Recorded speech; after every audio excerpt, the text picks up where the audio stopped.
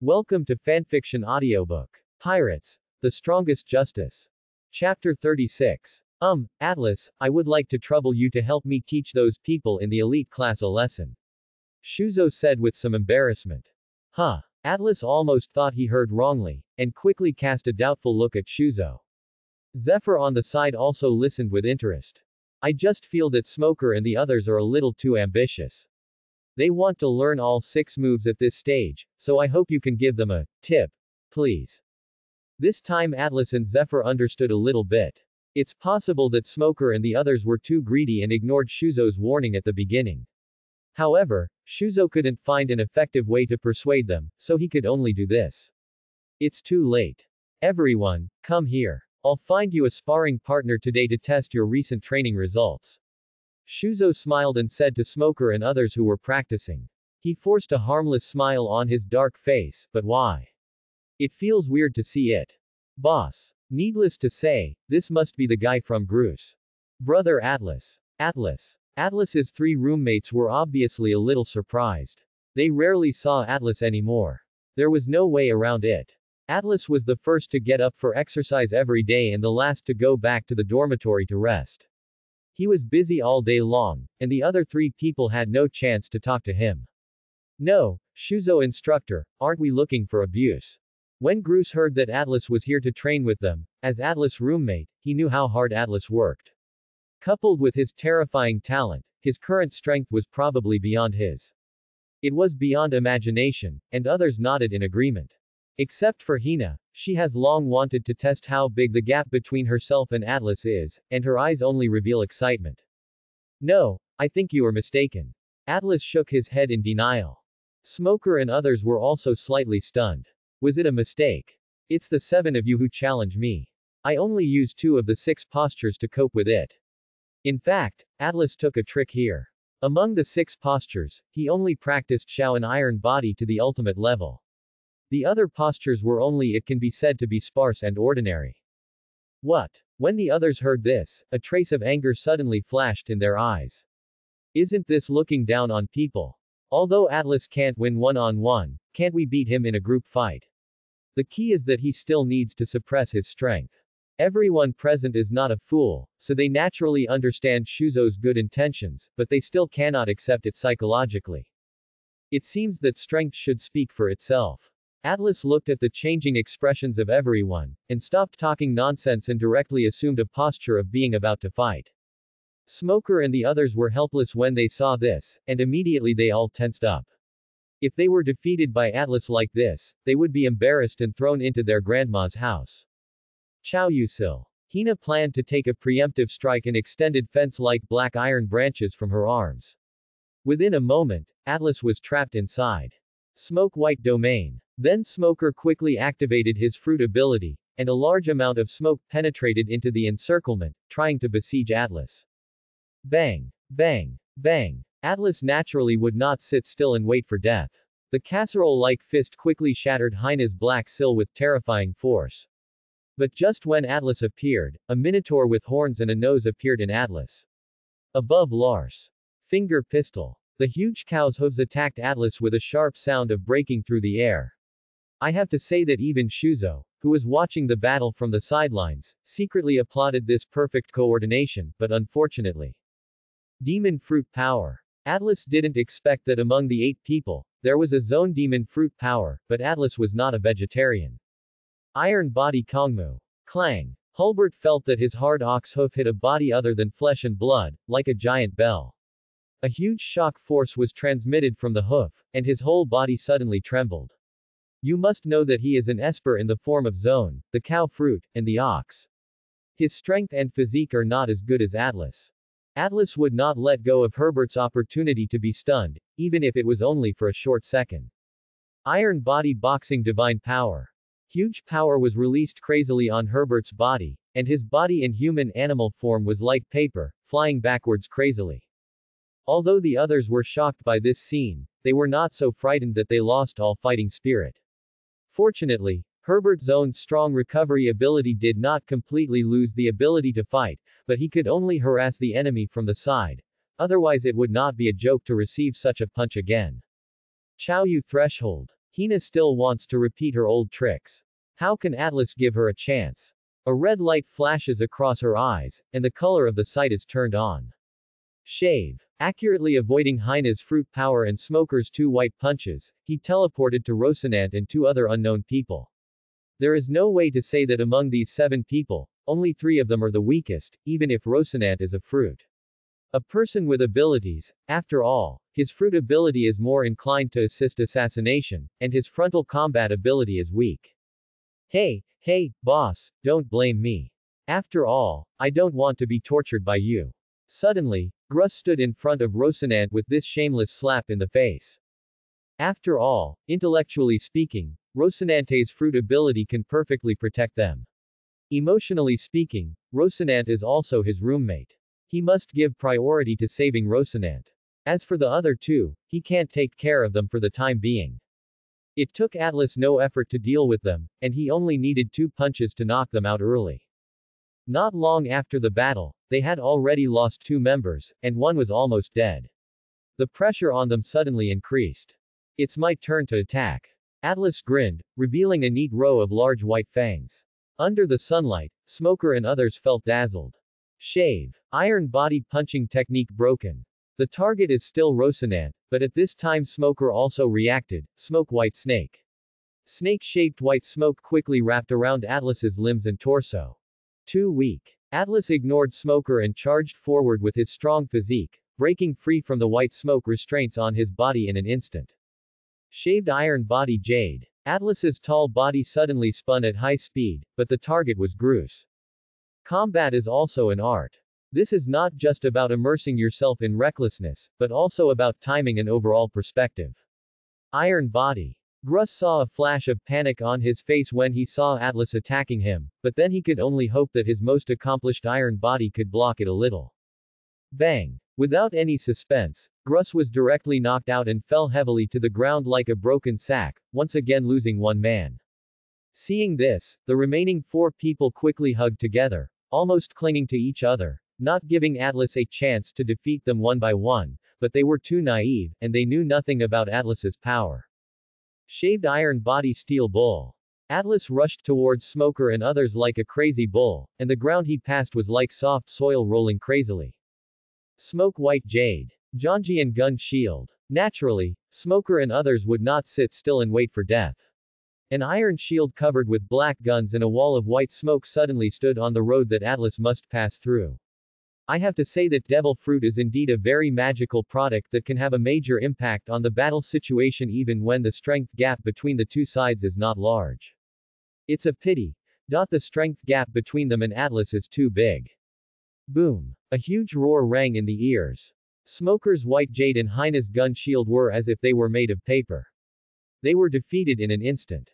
Atlas, who was still emasculated, was under the horrified expressions of Smoker and others. After being knocked upside down, they flew backwards one by one, struggling feebly on the ground, but they had lost their ability to fight. Do you understand now? What you should do now is to specialize in the 6 moves that suit you, instead of swallowing them wholeheartedly.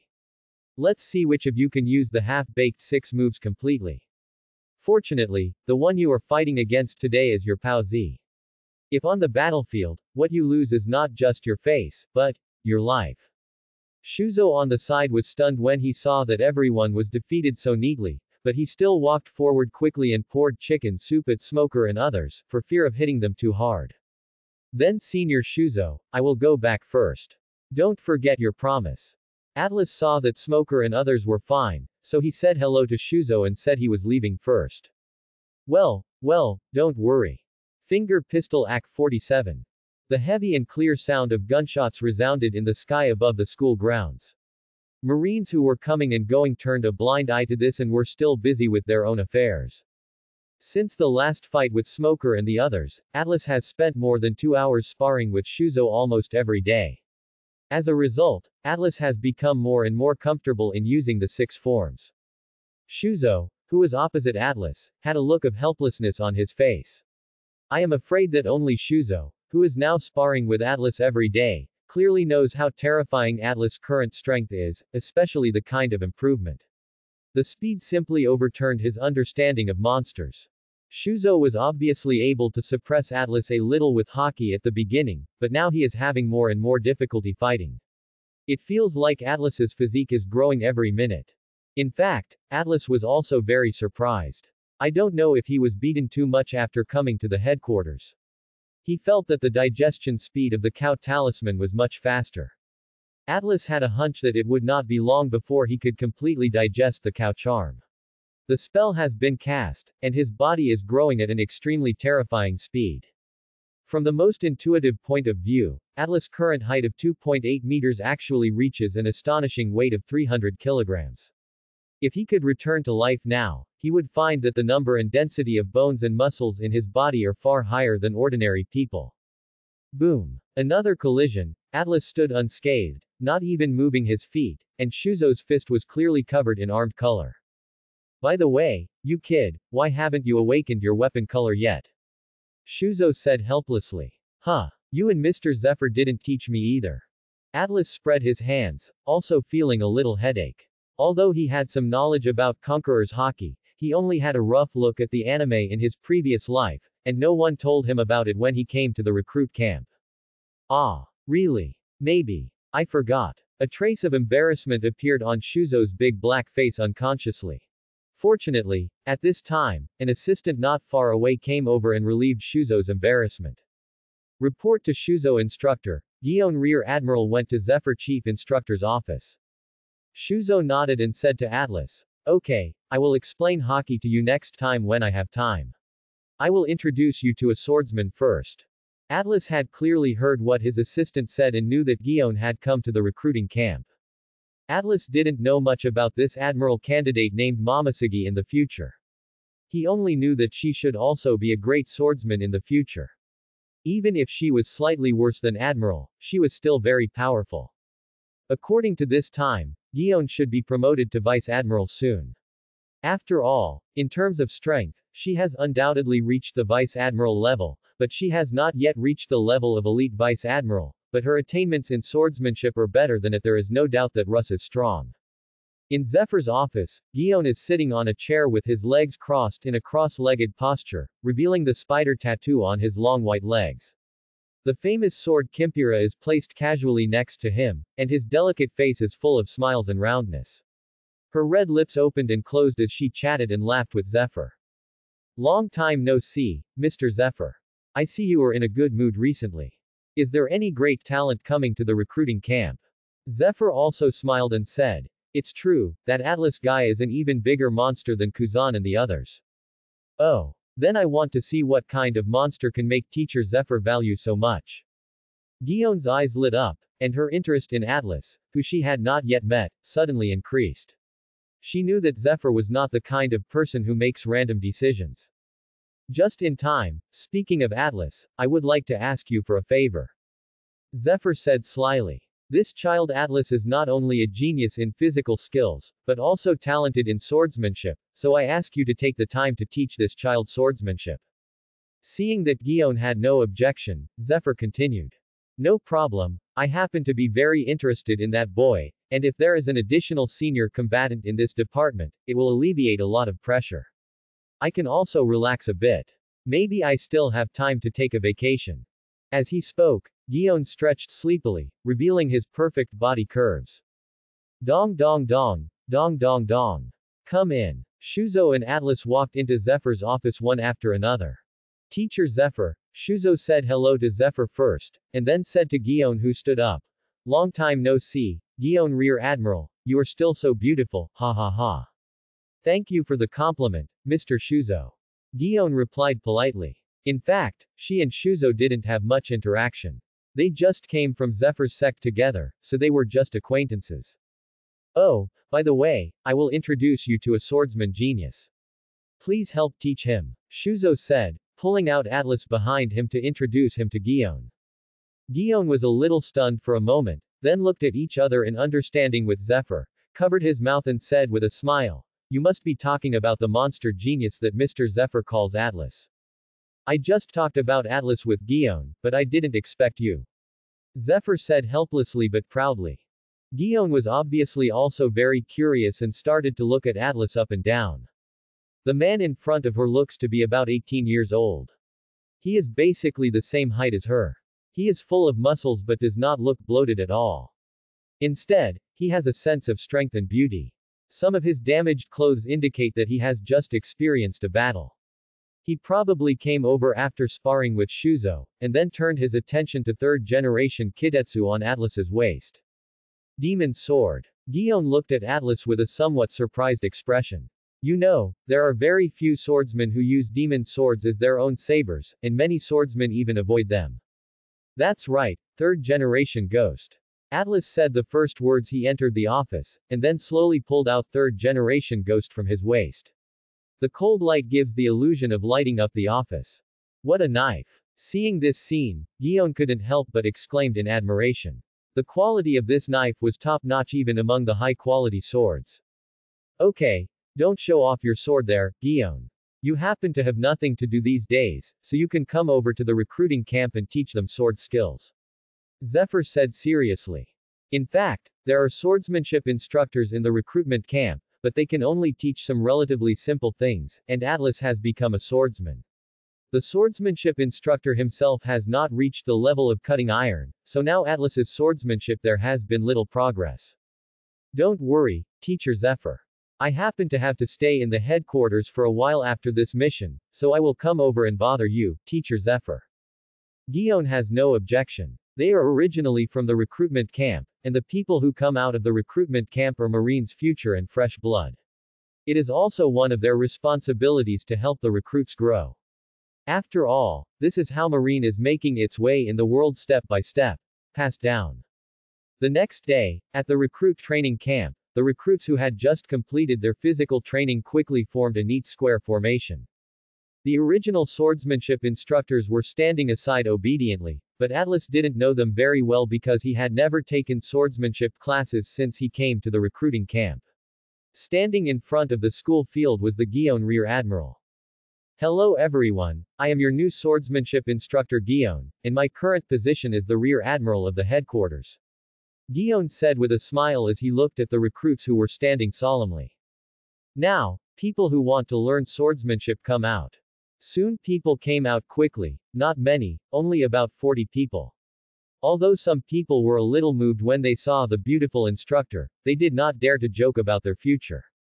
You must know that the choice of weapons has a decisive impact on future development. Critical. Very good. Then those who have a foundation in swordsmanship stand on my left side, and those who have no foundation on my sword stand on my right side. Gion nodded with satisfaction. With her knowledge, and color, she could clearly tell who was. She was satisfied that she had not seen such a person yet. The time I am here to teach you swordsmanship is limited. In order to maximize your benefits, those who have no basic skills will first learn from your original swordsmanship instructor. Gion's arrangement is very reasonable. After all, it is impossible with her swordsmanship level. Go to the recruitment camp and teach them the basics, otherwise it's just killing a chicken with a sledgehammer. Very good, now those who have the basic knowledge come with me. Atlas and others silently followed Gion to a corner of the school grounds. This is the area dedicated to practicing swordsmanship. Now I want to test your swordsmanship. You find your own opponents to spar with each other. I will watch from the sidelines. Gion paused and continued. You have to use a real sword. Wow. The recruits were obviously a little surprised, because they usually use bamboo knives for sparring, and safety is not adequately guaranteed when sparring with real knives. What? Do you have any objections? When Gion heard the recruits' uproar, he immediately stopped smiling and asked with squinted eyes. You must know that she is not a flower vase. Her position as Rear Admiral is obtained by actual military merits, and behind these military achievements are the corpses of pirates that can be piled up in mountains. Yes. The recruits responded quickly when they saw something was wrong with Gion's face. Bang! Clang! Clang! Soon, after bursts of sounds of gold and iron, the battle among the recruits ended in a hurry, and Atlas stood alone. It wasn't that he didn't want to join the battle, but that there was no one at all. Come and be his opponent. I just took a look.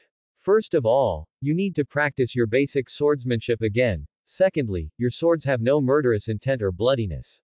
My swordsmanship was honed on the battlefield. It is a killing sword. Guion he looked at the people who had stopped and commented. Now, Atlas comes out. Fight me and let me see your swordsmanship. Yes. Atlas quickly stepped out. The famous sword Kimpira, the great sword of Timritsu with 21 skills. I didn't find out what level Guion's sword is, but the sword used by the candidate admiral should not be that bad. Guion gently stroked the blade of the sword, introduced to Atlas. The one who responded to Guion was third generation Kitetsu, which Atlas slowly pulled out. Yidaliu Shinglo. A slash was directed straight towards Guion. This star-falling move was made to simulate the force of a falling meteor. It can be said to be a move that combines strength and explosive power. Well done. Guion's eyes suddenly lit up, and armament haki instantly wrapped around Kinpira from his wrist. One sword-style steel-cutting flash. See Circle Calendar December 1503, Marineford. Since the last time Guion came to the recruiting camp as a swordsmanship instructor, Atlas's sparring partner has also changed from Shuzo to Guion. After such a long period of training, Atlas also completely digested the ox talisman, and seamlessly connected it with a rabbit talisman. As he expected, the rabbit talisman was mainly to strengthen his lower limbs. It can be said that now the power of Truss is no less than that of the Naval Headquarters Vice Admiral, and his power is still increasing at a terrifying speed. In the pirate world, strong men like Garp and Zephyr generally have relatively strong upper bodies. It does not mean that their lower limbs are weak, but that their organs are very powerful, and now Atlas also has that's the tendency, but the rabbit charm balances his physical strength well. As for the level of swordsmanship, according to Guion, Atlas's swordsmanship style tends to focus on large openings and closings, with insufficient microcontrol, and is suitable for overwhelming people with force. At this stage, Atlas is mainly doing polishing his body, and has no idea of eating devil fruit for the time being. He doesn't want to create a weakness for himself, unless he encounters a very powerful devil fruit. And Atlas had a hunch that he was just one step away from armament haki awakening. The beach behind the recruit camp. Zephyr's body is straight and facing the sea. This former Marine Admiral is still shining for a just cause even after retirement. So much so that his temperament changed drastically after he was betrayed by the justice he believed in, and he fell into extreme thoughts. It has to be said that the decisions of the world government are very wise. It can only be said that the thinking of politicians is different from that of normal people. Same. Even if Atlas doesn't agree with his concept of justice, he still has to admire his character. He will not let Zephyr fall into this situation in his later years. Teacher Zephyr, I heard that you were looking for me.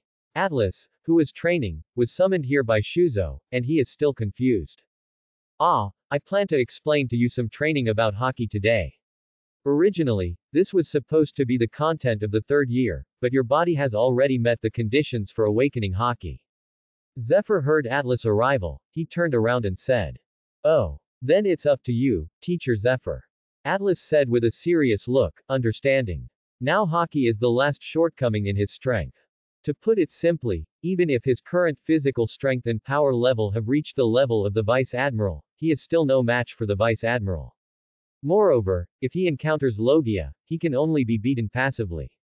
Even if he wants to win, he can only rely on physical strength to grind the enemy to death.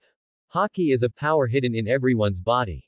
It is divided into three types: haki, armed, and overlord. Zephyr paused and continued, "You have awakened to haki. I believe I don't need to elaborate too much." Quote. As for armament haki, its function is to improve personal defense. It is equivalent to wearing a layer of invisible armor on the body. It can also evolve into attack power. It can also help you contact the entity of Logia demon fruit power. The armor color can be obtained through practice. Keep increasing the quality and quantity of haki.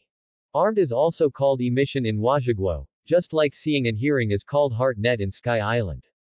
To be specific, there are 3 levels in the training of armed colors. These levels are actually just the skills of using armed colors. The most important thing is the quality and quantity of your armed colors.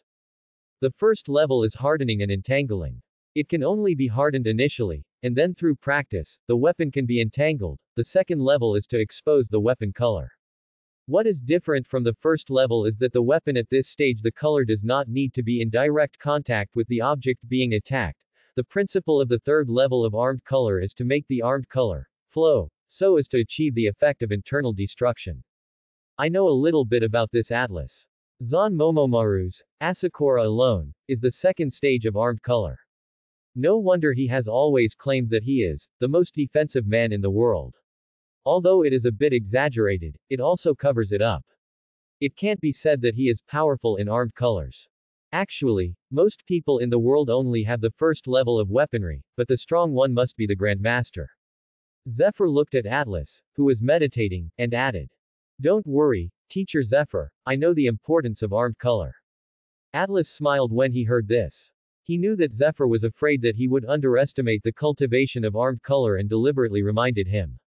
"Well, it's good that you understand." Zephyr was somewhat relieved and continued, "Conqueror's Haki is the most unreasonable type of Conqueror's Haki, because not everyone has Conquerors, and the qualification requirements are very strict. There are only 1 million people. There is only one awakened one among them, Conqueror's Haki. Among the Marines, only Sengoku is the only one, but among the pirates, the owner of Conquerors is like a Crucian carp crossing the river." Zephyr said with a look of anger on his face, obviously very helpless about this situation. Furthermore, Conquerors can also be entangled like the weapon color, but this is a skill that only top experts can understand. Ordinary pirates like that are just indulging in the glory of Conquerors. Atlas nodded in agreement. In the original work, Kaido only used Conqueror's entanglement to give King Luffy a king addiction. As for others, it is estimated that no one else has touched this field. Actually, in my opinion, the so-called Conqueror's Haki is just the spirit, body, and will, which respectively correspond to the color of knowledge, color of weapons, and conquerors.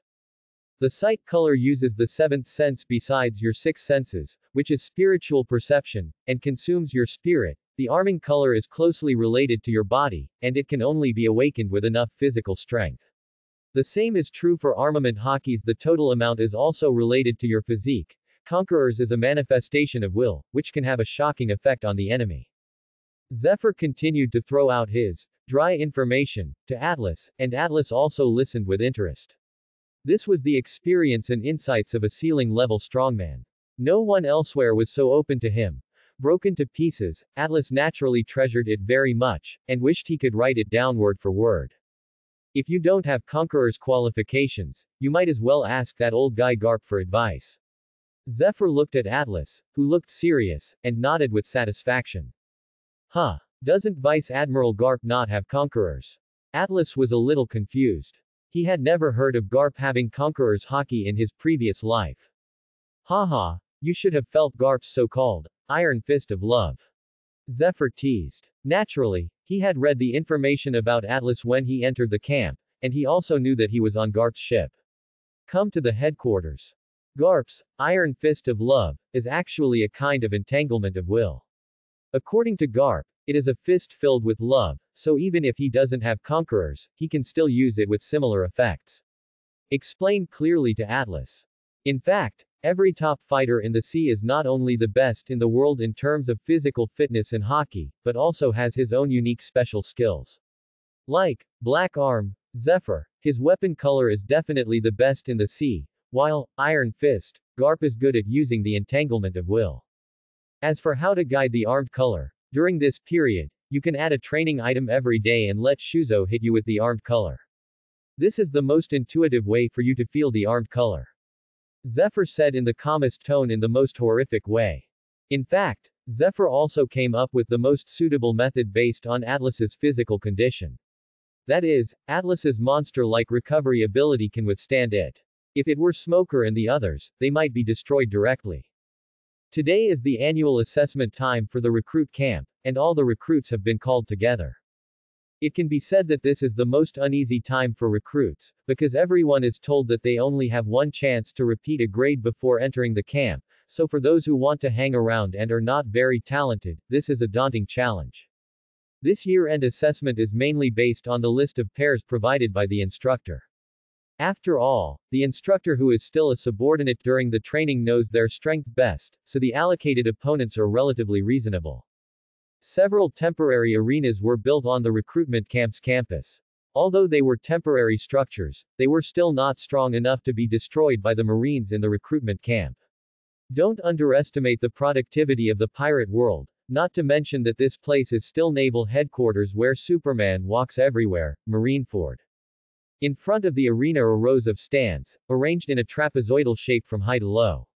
Sitting on the top is Admiral of Headquarters Sengoku, who is also the only current Marine Admiral. At this time, Kong no longer manages Marine very much. It can be said that the internal transfer of power within Marine has been completed, and Marine's investiture ceremony will begin only when the appointment of world government arrives. Next to Sengoku is Kizaru Vice Admiral, who has a wretched look and wears brown sunglasses. As for the other two monsters, Vice Admiral is temporarily absent from the headquarters due to mission reasons. Even Aokiji Kuzan, whom Atlas met before entering the camp, is not there. Come.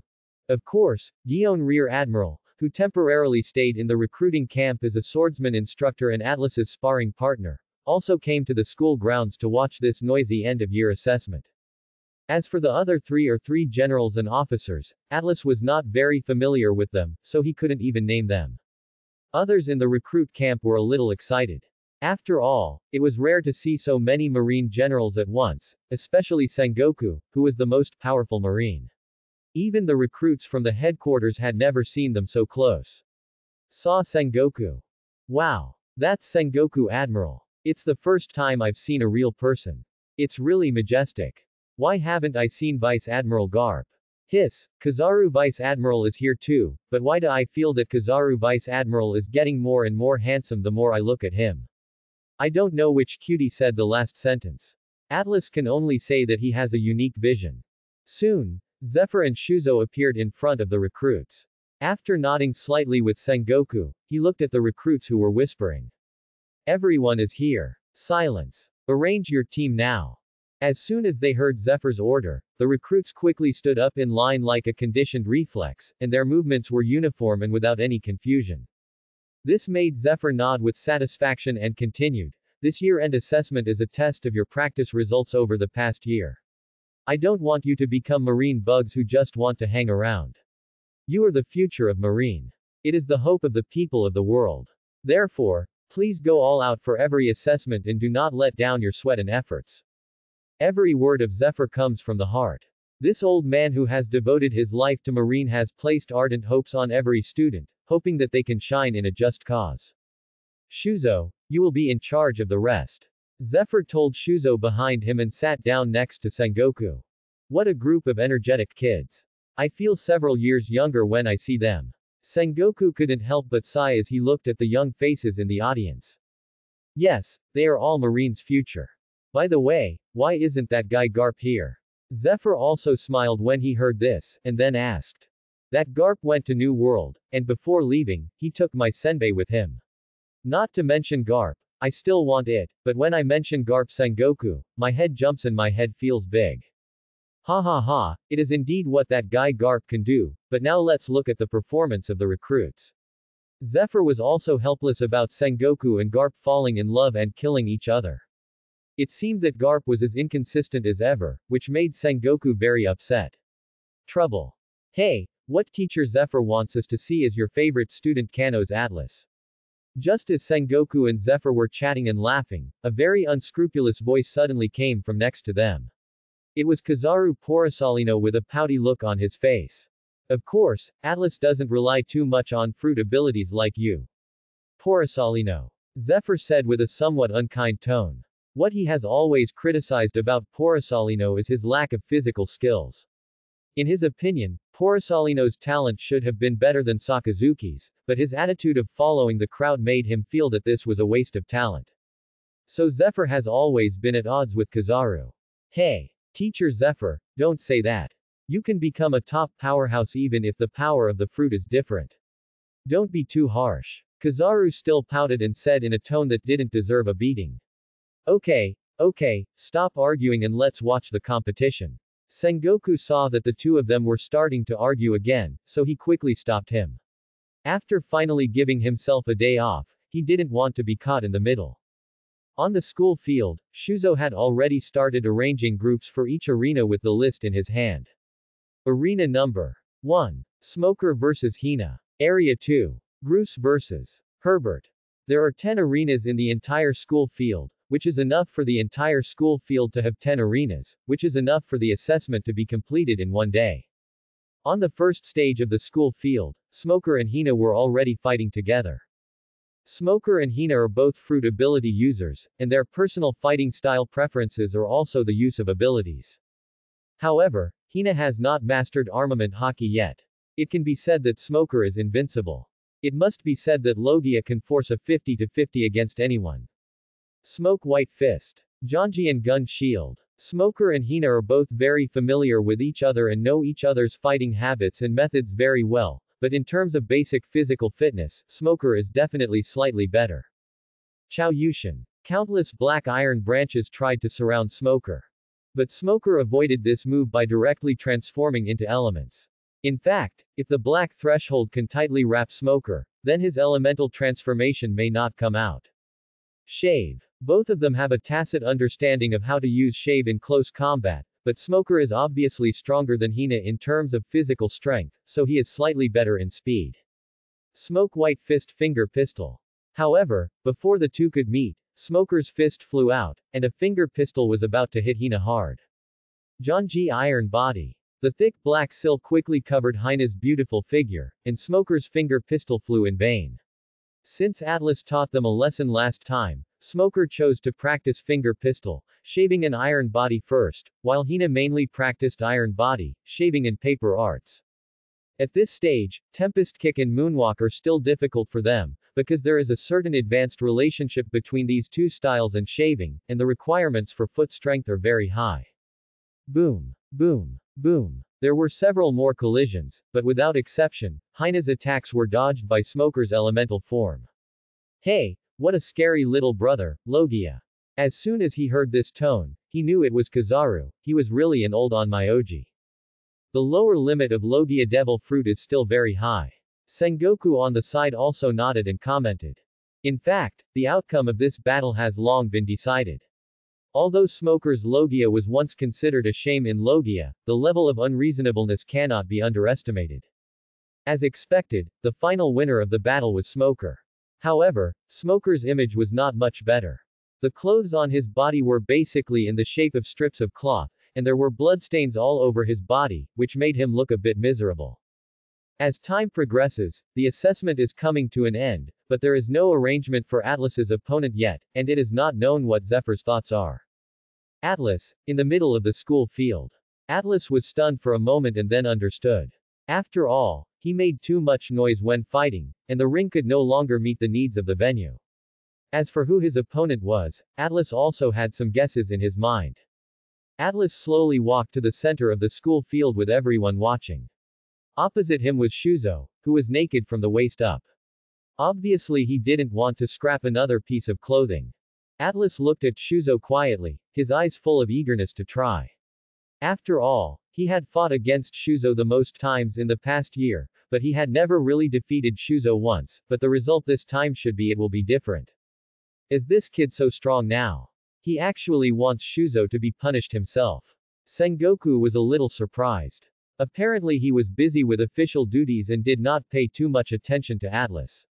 Another reason was that he was very relieved about Zephyr, an old comrade in arms. Don't worry, it's not certain whether Shuzo can win. Zephyr was obviously a little happy. After all, there was nothing more proud than showing off his proud student in front of his old comrades.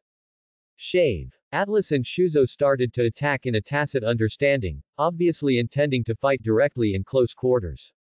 Atlas did not take advantage and gave up the use of swordsmanship to carry out long-range attacks. Iron Body Fist Shatter. The fist shadows all over the sky were attacking Shuzo. Shuzo was not in a hurry, his eyes flashed red, and he was locked in sight. Paper Arts Ooze. Suddenly, Shuzo's body rolled freely between Atlas's fists like a puddle of mud. When Atlas saw this, he didn't intend to do any useless work. He took a step back and made a gun shape with both hands. Fly Finger Pistol Gatling. The vacuum bullets were released wantonly as if they were free of charge, and the huge kinetic energy even produced violent roars in the air. Iron Body Steel Armed. Shuzo's pupils shrank, the blood flow in his body accelerated, and his whole body was covered in armed colors. The flying finger pistol kept hitting Shuzo's dark body, splashing sparks, but the huge force still made Shuzo's body unable to stop moving back, fall back. In fact, Shuzo has no choice. When Zephyr taught him hockey, he also said that it is very stupid to cover the whole body with hockey, because the total amount of hockey for a person is limited. Such behavior that covers the whole body will, firstly, reduce hockey's defense power for those who have insufficient training in hockey, and secondly, it will consume too much of hockey. However, Atlas's flying finger pistol was too dense and fast, and its power should not be underestimated, so Shuzo had to use a lot of hockey in order to maintain the fighting status later. Tempest Kick Chaos. Shave. Shuzo was not willing to be a passive target. He raised his right foot and launched a series of chaotic vacuum slashes towards Atlas. He also used his body shave to quickly get closer to Atlas. Well done. Ha ha ha. Atlas laughed, relying on his powerful iron body skills to forcefully carry Shuzo's Tempest Kick off. Clear bloodstains appeared on Atlas's body, and then slowly disappeared and turned into less obvious white marks. This. Sengoku in the stands was a little surprised. Although he knew from the intelligence that Atlas's self-healing ability was at the monster level, he didn't expect it to be so pervert. However, Shuzo was not surprised at all. He was used to it. He just quickly closed the distance between him and Atlas, trying to take the opportunity to give Atlas a hard blow. Return of Life Iron Body Valkyrie Arm.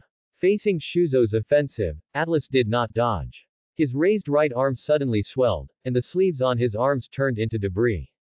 His blue-black fist collided with the speeding Shuzo. This martial arts arm is the result of his recent practice of returning life. He has been able to pour consciousness into his arm. Although the return of life is not complete, it is a small achievement. The explosive force caught Shuzo off guard. Despite the defense given to him by his armor, the terrifying force still knocked Shuzo away. Good boy, you really gave me a surprise, ha ha ha. Zephyr laughed heartily. Sengoku on the side was speechless. After all, Atlas had given him a big surprise today. The strongest justice. Sengoku was a little distracted. Maybe, this kid can really do it. Marineford, Recruit Camp Campus.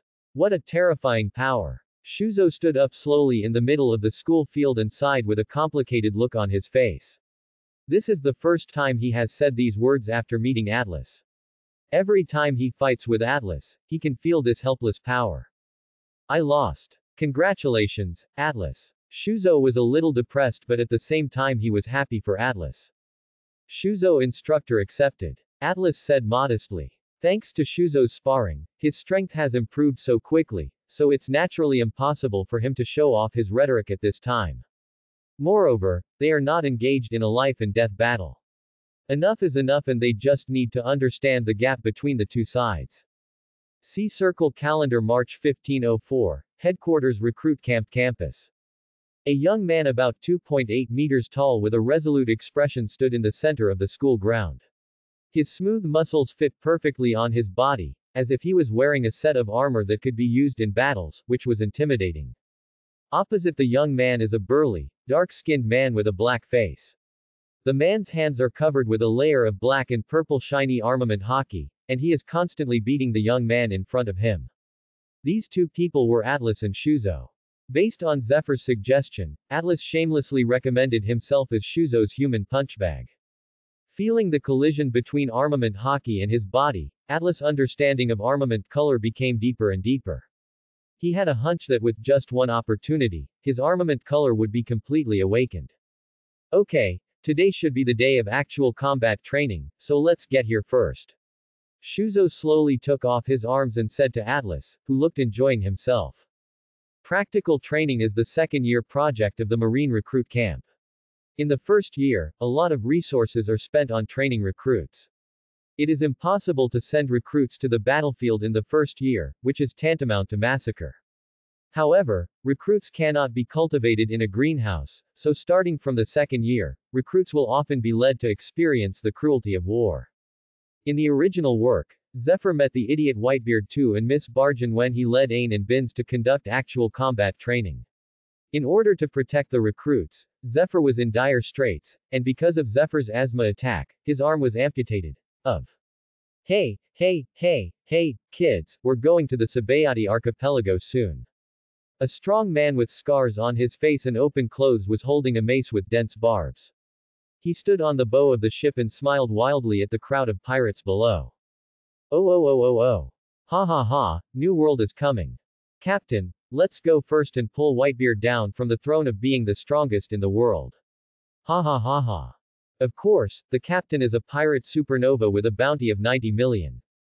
The pirates laughed wantonly. After all, they firmly believed that there was a man on their ship who could become the pirate king. Naval Headquarters, Marineford Harbor. A row of serious-looking Marine soldiers stood in front of the port, headed by Marine Recruit Battalion Chief Instructor Zephyr. Recruits, justice must be poured out with blood. Today, I will lead you in the first actual combat training of the year. This is not an exercise, but a bloody battlefield. Zephyr looked around the faces of the recruits and continued, our target this time is the Mad Dog Pirates. The captain is the pirate Supernova Diaz who has a bounty of 90 million, and the first mate Carlos has a bounty of 5,500. 1 million, second officer Bukhara has a bounty of 50 million belly, and the rest of the pirates have bounties ranging from one to another, and this is all the information I can provide you.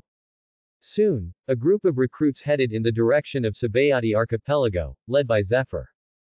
Teacher Zephyr, are we going to the Sabayati Archipelago? Atlas leaned against the side of the ship and said to Zephyr with a smile. Yes, according to the intelligence, Mad Dog's group should want to dive from Sabayati's coating to the Fish Men Island to go to the New World. After all, this is the tradition of pirates. Zephyr said with a smile. Does the teacher have any other information about them? Ha ha ha. Atlas was a little curious. To be honest, this bounty pirate didn't really appeal to him, but Zephyr should have other deep meanings in choosing this pirate group as their target. Ha ha ha, you have to look for these with your own eyes. After all, you won't be able to get accurate information every time in future missions. Zephyr looked at Atlas who was full of curiosity and couldn't help laughing. Ha ha ha, that's right. Atlas heard the words and didn't go into details anymore. After all, he was not afraid of the changes in the mere 90 million pirates. Report to Chief Instructor Zephyr. There are traces of the Mad Dog pirates ahead. A Marine on the observation deck reported loudly. Okay. Keep going. On the other side of the Mad Dog pirate's ship, Diaz, whose face was covered with scars, looked at the Marine warship approaching at great speed, and unconsciously narrowed his eyes, showing a cruel look. Kids. Marine is here. This is a gift for Lousy to enter the new world, ha ha ha ha. It just so happened that he felt that his bounty was a bit low. Maybe if he slaughtered this warship, his bounty would go up. Soon, warships and pirate ships docked not far from the Sabayati archipelago. Boys, kill all these Marines for Lousy. Diaz put the mace on his shoulder and smiled ferociously at the Marines. Although he noticed Zephyr's presence, because Zephyr had long since retired to the background, Diaz did not recognize the former Marine Admiral for a while. Recruiters, this battle is completely left to you. Super fast shave. As soon as Zephyr finished speaking, Atlas used Diaz to rush away. After all, as the strongest recruit, he accepted the Captain Diaz without hesitation. As for the deputy with a bounty of more than 50 million, it's up to Smoker and the others. Boom. Huh. Iron body. Before Diaz could react, Atlas' fist was imprinted on Diaz's body. But what puzzled Atlas was that there was no feeling of penetrating the flesh. Instead, it was like hitting a piece of steel. Although he was just a casual blow, it shouldn't have achieved nothing. You guys, Lousy is a Paramesha steel fruit user, ha ha ha. Although Diaz is surprised by Atlas's speed, I am not afraid at all with his devil fruit. Ever since he got the steel fruit, no one has broken through his defense. Iron body boxing piercing. Puff. The huge fist fell on Diaz again. Although I don't understand why people in the pirate world like to leak their information to the enemy, Atlas is not the kind of person who likes nonsense. Just come to Iron body. Boxing teaches him how to behave. Ah. Steel fruit. Lousy thought it was a tofu fruit. Atlas looked at Diaz's body on the ground and said mockingly. Soon, the battle between the hunter and the prey ended. Lines of Marines came and went counting the trophies. Unfortunately, no valuable items such as devil fruit and famous knives were found. After all, the latter was fine, but the former was not. Generally, you will eat it directly when you get it. Devil fruit is something that can be quickly converted into combat power. Although the price on the black market is 100 million belly, it is often priceless. How is it? Atlas, your armed color. On the warship, Zephyr looked at Atlas, who looked calm, and asked. Atlas was not surprised either. After all, this was a matter of course. With his current physique and belief, it would only be sooner or later for him to awaken to his armed nature. I suddenly woke up. Atlas said and raised his arm, and the black and red hockey quickly wrapped around it, like a blood-stained armor. An armed color with such strength, just after awakening. Zephyr was a little surprised. The quality of Atlas's armed color was not at all like that of a newly awakened one, but when he thought of Atlas's monster-like appearance, his body felt relieved. Let's go, there is an uninhabited island just ahead, go try your weapon color. Atlas was also a little moved. If he could ask Zephyr to give him guidance when he first awakened, then he would have a clearer direction for his future training. But it was impossible for them to take action directly on the warship. With their current physique, although it had not reached the exaggerated level of destroying the island in one blow, a mere warship was still not enough for them to deal with. Soon, the warship docked at the uninhabited island. The rest of the Marines did not go to the island.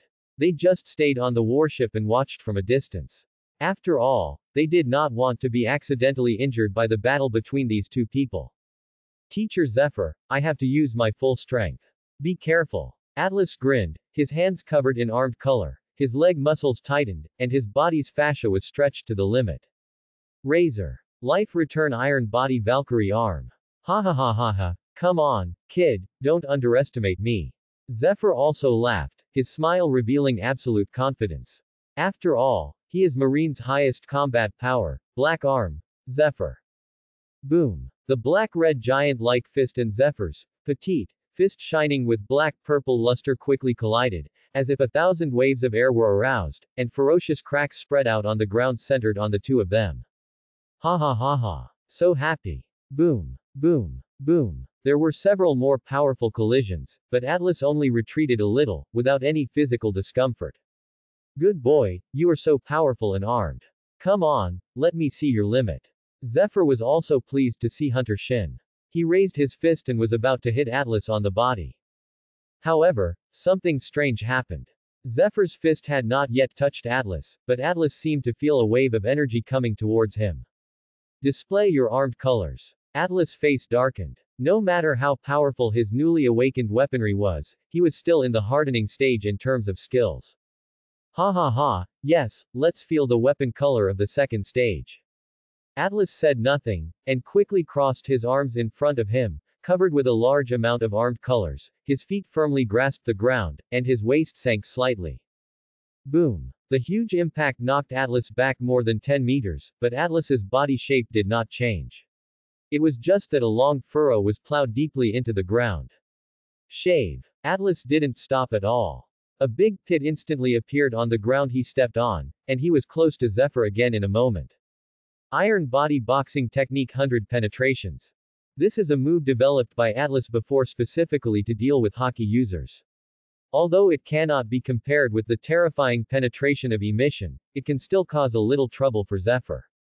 After Zephyr boxed with Atlas again, he discovered something strange. It felt as if a force penetrated his arm defense and acted directly on his fist, but this penetration was basically useless to him. It doesn't do anything, it's like being bitten by a mosquito. That's a really good move. Zephyr didn't understand how Atlas developed these weird moves, but they often had miraculous effects, just like this move, 100 penetration. If it were someone else, he would have said maybe you have to drink a pot. You must know that in a battle between strong men, even a moment of confusion may tilt the balance of victory. Teacher Zephyr, try this again. Atlas curled his lips, and the rich armed color quickly covered his whole body, as if he was wearing a black and red armor. Two black lines extended from the corners of his eyes to his neck, revealing a strange beauty, and Atlas's body quickly compressed, directly becoming 2.5 meters tall. Teacher Zephyr. I haven't fully developed this move yet. I hope you can give me some advice. The combination of hockey and the return of life. Zephyr looked at the little man in front of him. Zephyr was 3.48 meters tall, and murmured, "Brush." Atlas in this form seems to be completely unaffected by gravity. Under the terrifying speed blessed by the rabbit charm, it seems that even the light cannot catch his figure, just like a ghost in the dark night. Zephyr's heart trembled, and his body immediately tensed up. He quickly locked onto Atlas' figure, but it was too late. Armed iron body boxing heavy hammer. Atlas's fist suddenly swelled and struck Zephyr like a war hammer. The part of his arm that was in contact with the air even burst into flames due to the violent friction. Zephyr felt an oppressive shadow in his heart, but he still endured the discomfort and used hockey to parry. Bang! A huge sound spread from the island to the surroundings, and even Marines staying on the warship felt a tinnitus and subsequent dizziness. When the smoke and dust dissipated, two figures, one large and one small, facing each other were revealed, evenly matched. Cough, cough, ha, ha, ha. Suddenly, Zephyr slowly bent his tall body, began to pant violently, and his face gradually turned red. Huh. Atlas saw that something was wrong. Logically speaking, the battle just now would not consume much physical energy for Zephyr, but he suddenly frowned, as if he remembered something. Divine Speed Razor. Atlas quickly returned to the warship, and regardless of everyone's surprised looks, he quickly rushed into Zephyr's room and smashed it open without even opening the door. See Circle Calendar 1504, an unknown island in the waters near Sabayati Archipelago.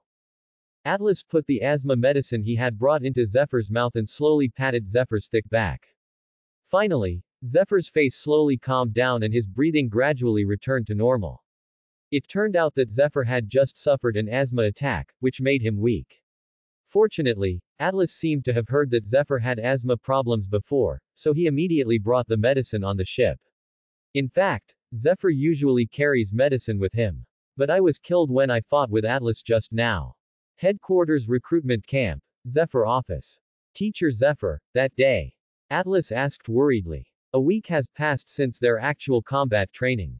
Although he tied with Zephyr in the last attack, he would not be so arrogant that he now has the highest combat strength in the department. It's okay, it's an old problem. Zephyr didn't care. It's not like he hasn't seen a doctor about his asthma, but he accumulated too many hidden injuries when he was young, and now there is no cure for this problem. Atlas didn't say much after hearing this. After all, Zephyr was a former Marine admiral and the current instructor of the recruit camp. The medical resources he enjoyed were far beyond what he could have imagined. Without continuing this topic, Zephyr remembered the last battle and asked, "How long can you maintain the state you were in last time?" Huh. It should. Can last for a long time. Atlas replied with some uncertainty. If I'm not mistaken, the move you developed is a combination of life return and hockey. It should consume a lot of hockey and physical strength. Ah, that's right, and I haven't mastered the method of returning life yet, so I may be a little lacking in power. As for the consumption of physical strength in hockey, I'm not too worried. I feel that my hockey capacity should be higher than that of ordinary people.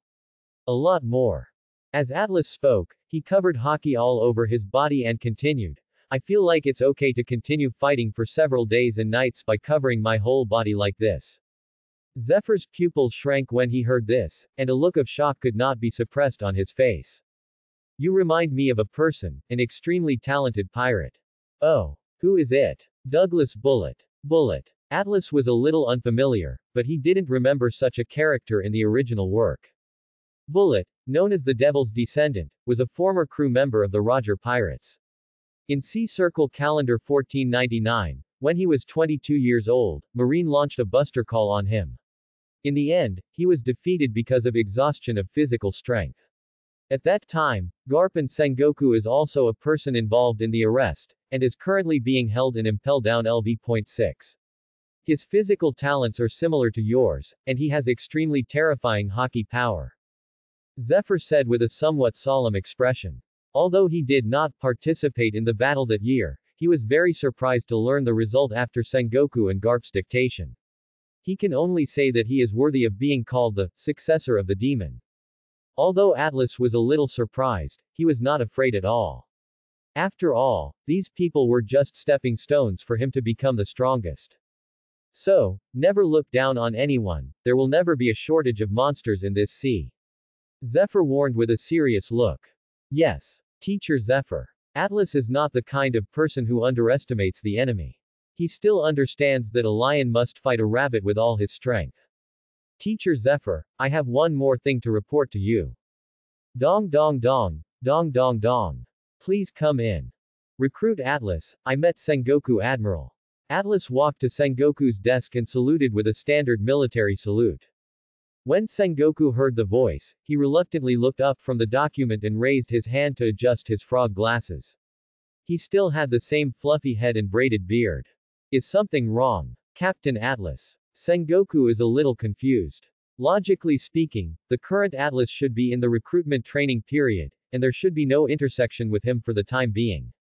Report to Sengoku Admiral. Recruit Atlas to apply for early graduation after the year. Oh. Can you tell me the reason? I think the recruiting camp is no longer very helpful to the growth of my strength. For me now, fighting is the best nourishment, and I am ready to step onto the world stage. After a pause, Atlas continued with a smile. Besides, I think the pirates should be looking forward to the coming of fear. Boom, boom, boom. Sengoku knocked on the table slowly, his eyes flashing with wisdom from time to time. He was thinking about what kind of changes Atlas's appearance would bring to his layout. As Marines, the resourceful general, Sengoku could not be careless. Whenever he issues an order, his every move will be closely linked to countless lives in the world. Okay, I understand. Have you and Zephyr asked for permission? After a moment, Sengoku finally came back from his thoughts and asked slowly. You know, Zephyr is the chief instructor of the recruiting camp, and you must get his approval before graduating early. Ah, I have already told Mr. Zephyr, and he supports my decision. Atlas was prepared for it, and Zephyr requested that he come here this time. Zephyr also received news about Sengoku's strategic layout in New World. Sengoku understands, it seems that Atlas is no longer willing to be lonely after 2 years in the recruiting camp. After all, men like this belong to the cruel battlefield. After listening to Atlas's words, Sengoku already had a plan in mind for where Atlas would go after graduation. Okay, please leave first. I will inform you of the content of your graduation trial then. In fact, Atlas originally told Zephyr that he planned to graduate from the recruitment camp now. After all, he has already learned everything he thinks he should learn, and his armed color has been awakened. It is a waste to stay in the recruitment camp now. It's better to go out and experience it early, maybe you can hone your weapon color more deeply. But Zephyr rejected his proposal outright, thinking that his armed color had just awakened, and at least he had to be proficient in some basic uses of armed color before he could officially graduate. Moreover, Atlas's life return was still not at a certain level. Right now, he can only put his consciousness into his arms. If he stays in the training camp, Zephyr can also give him some advice in this regard. Once Atlas completely returns his life and successfully cultivates, he will basically be able to run rampant in the paradise. Even if he encounters a big pirate in the new world, he will still be able to fight. The location of your graduation trial this time is G8 Fortress, and the commander is Jonathan Vice Admiral. Although there are rumors that G8 Fortress is a large and inappropriate fortress, don't underestimate Jonathan. Just ask him for more advice after you get there. In the waters near Marineford, a speedboat flying the marine flag was galloping quickly in the uninhabited waters. Atlas on the boat was steering the rudder of the speedboat with some boredom. His destination this time was the G8 Fortress. That is where he will conduct his graduation trials in the next 3 months. Originally, according to the practice of previous years, the headquarters should dispatch warships to send the recruits who participated in the trial to their respective assigned warships one by one. However, Atlas's situation is a bit special. He applied for early graduation on his own, and it is impossible for the headquarters to specially a warship was sent to pick him up, and Sengoku and the others were very confident about Atlas's strength. So under Sengoku's decision, he was assigned a speedboat that had been eliminated by Marine as a means of transportation. When will this broken ship get to the G8 Fortress? Atlas was speechless, saying that even the eliminated speedboat shouldn't be so useless. Feeling a little bored, Atlas picked up the chart next to him and read it. This chart was specially surveyed and mapped by the Marine troops. It is much more precise than any chart on the market. After all, every Marine uses it. Life upholds justice. Sometimes a detailed chart may be a life-saving straw. Eni's lobby used to be the capital of the Seven Waters. It's a good place to upgrade this broken ship. Atlas silently planned in his mind, and then took out the permanent pointer to the capital of the Seven Waters that Zephyr gave him before leaving. The capital of Seven Waters is the Royal Shipyard of Marine. It can be said that the best shipbuilding craftsmen in the world are gathered there. Even many of the pirate ships were produced in the capital of Seven Waters. However, it is not known whether the construction of the sea train has been completed. Atlas thought with some anticipation. Time passed bit by bit, and Atlas, who had been sailing for several days, was finally able to vaguely see the outline of the Seven Waters capital. The main part of the urban architecture of the Seven Waters city is in the shape of a dome, a very Muslim-style building. The upper part is a huge fountain, and special sea currents constantly maintain its operation. The main body of the entire island is like a bunker. There are 7 huge passages above the bunker. Ships from all walks of life can sail into the Seven Waters capital from here. There are also ports next to the passages for ships to dock. Due to its special status, the capital of Seven Waters has a lot of people coming and going. It can be said that it is a mixed bag of good and bad, so even if Atlas is wearing a marine uniform, he will not look particularly out of place here. Of course, if there is any unopened sea, if the thief wants to cause trouble, Atlas doesn't mind adding to his military exploits. But Atlas did not enter through these 7 waterways. Instead, according to what Zephyr said, he bypassed the front and walked towards Hulk Island in the capital of Seven Waters. Unlike the Hulk Island in Atlas' memory, the Hulk Island at this time was filled with all kinds of materials and garbage, and looked a bit dilapidated and desolate. Maybe Frankie's family had not yet been established, so it was a little chaotic. Hulk Island was once the location of Tom's workshop, the largest shipyard in the capital of Seven Waters. However, it was revealed to be Roger's shipbuilder and was sentenced to death by the world government.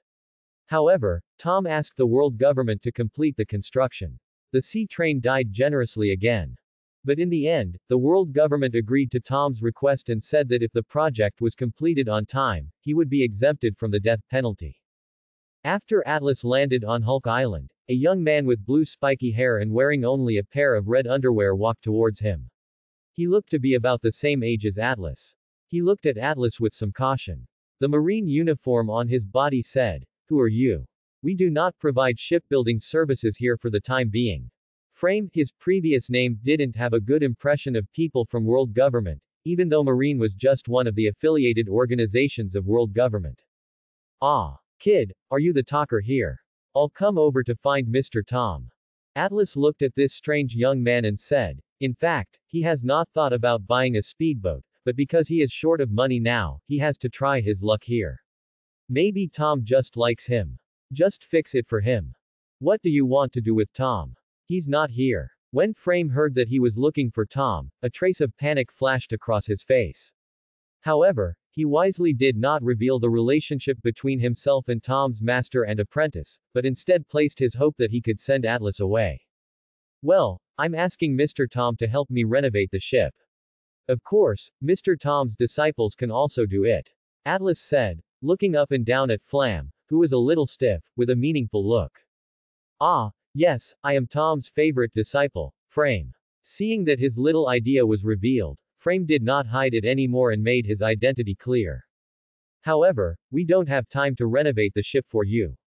In fact, it was not Frame who deliberately made things difficult for Atlas, but because Tom was building a sea train, and Frame had been helping, and this was related to Tom's wealth and life. Even if Tom himself doesn't care about it, it's impossible for the disciples like him not to take it to heart. Okay then, sorry to bother you, kid." Atlas heard this and no longer forced Fram. He was not the kind of person who liked to force others to make things difficult. Since the other party was like this, he simply refused, so Atlas could only think of other options. Maybe there would be some kind-hearted pirates who would donate generously, Atlas thought with some self-comfort. "Wait a minute, brother Marine, I can modify the ship for you." Just as Atlas turned around to leave, a rich male voice appeared behind Frame. Atlas narrowed his eyes and looked at the man in front of him with blue-purple hair and a little beard on his chin. He was wearing a boatman's uniform. His work clothes were a little dirty. He had obviously just come back from work, but there was something in the pocket of his black work clothes. A snow-white mouse head is revealed, which looks a bit weird. What a strange combination, Atlas commented in his mind. Iceberg. Frame was a little confused and didn't understand why the iceberg came. Originally, he was about to send away the marine in front of him. Hello, my name is Bingshan, and I am a disciple of Master Tom. Bingshan did not give Frame a chance to ask questions, and slowly stretched out his rough palm in front of Atlas. My name is Kanos Atlas, Captain of Naval Headquarters.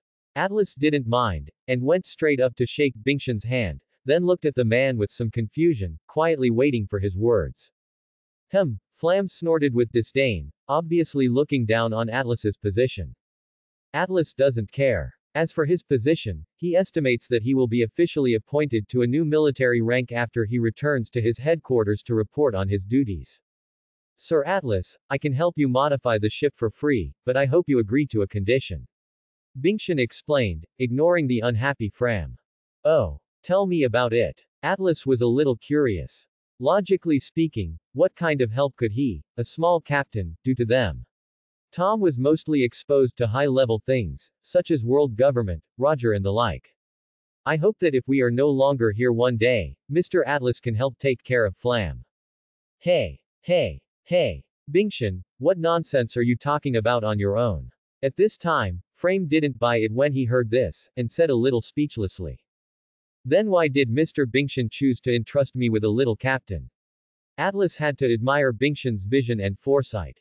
Although world government granted Tom amnesty, he was still not convinced of world government's credibility. Strong man, I feel the power of a strong man in you. Oh, really? Then I will leave my ship to you. I will pick it up in 3 days. But let me make it clear first I'm a marine. After saying that, he didn't care whether Bingshan understood it or not. He turned around and left. He still had to find a place to stay and wait for his ship to be renovated. Who would need to be taken care of by a stinky guy like you? Frame's somewhat angry voice came from behind Atlas. 3 days later. It was still Hulk Island. Atlas and Bingshan met here as promised, but that brat Frame did not follow him, and the two of them tacitly agreed not to talk about the conditions for that day. This was an agreement between men, and Bingshan believed it. Atlas will comply. Let's go, your speedboat is still in the same place. The two of them didn't exchange greetings when they met, and went straight to the point where Atlas' speedboat was parked.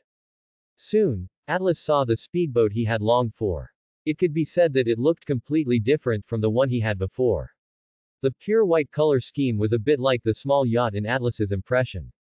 The layout on the boat was nothing. Big changes, still a separate bedroom and storage room. It can only be said that the appearance is very different from the previous one, but Atlas did not observe the power system he wanted to modify for the time being, so he turned his head slightly and looked at the iceberg with confusion.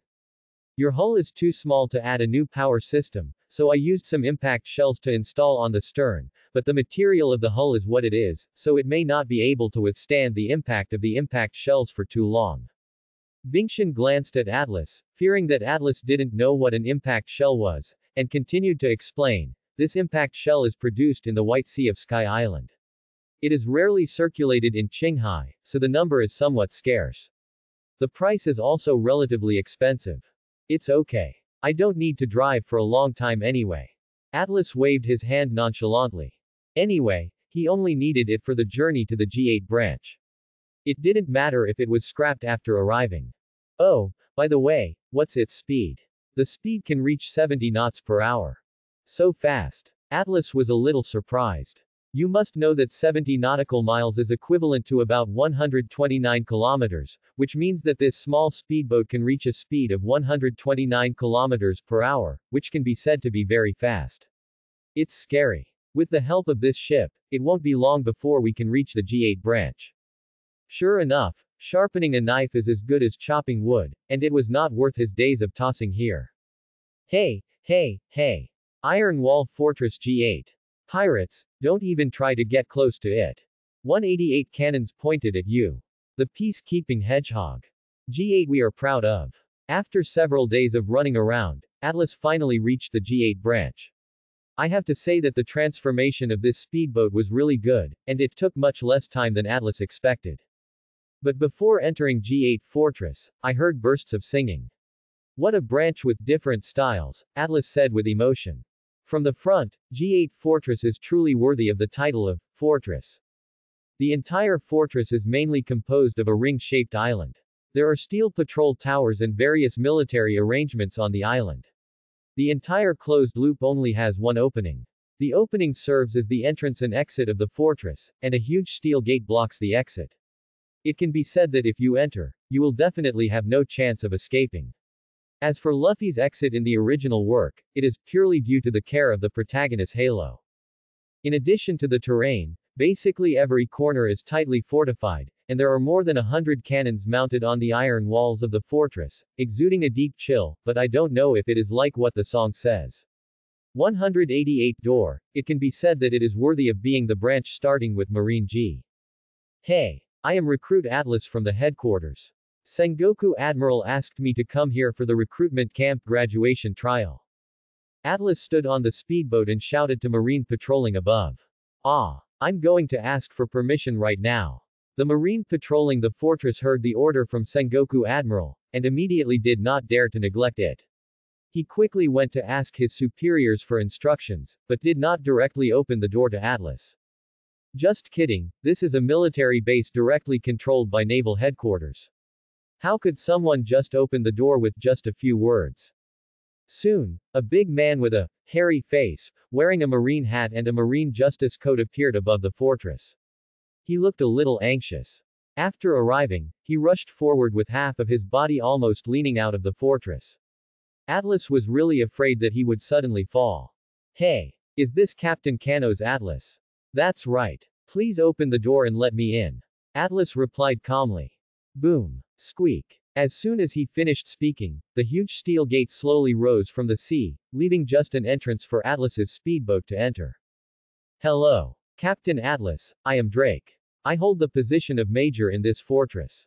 If you have any questions, you can tell me. Teacher Zephyr has personally told me. Drake looked at the young man in front of him with some emotion.